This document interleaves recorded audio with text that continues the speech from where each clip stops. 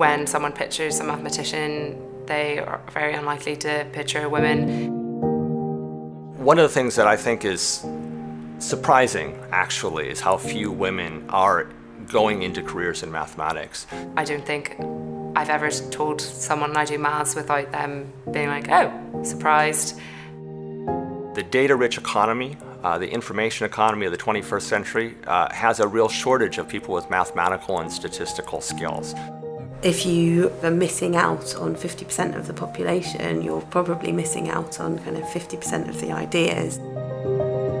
When I first came to an Imperial Open Day after I got my offer, one of the first things that I remember is being told about women in maths. We try to provide those to hopefully inspire the students in the department. The fact that it was one of the first things I heard about when I was here was really important to me. Just the average of the...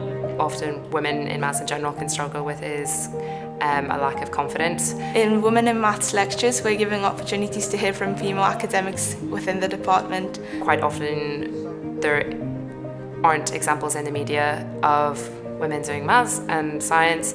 As a female student, it's been a very encouraging opportunity because you see where you could be in the future.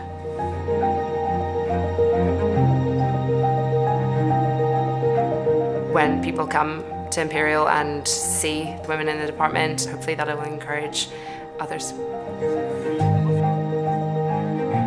It's a great place for people from all sorts of backgrounds, and certainly to have more women in mathematics is a priority for, I think, the whole discipline, but certainly for us here at Imperial College London.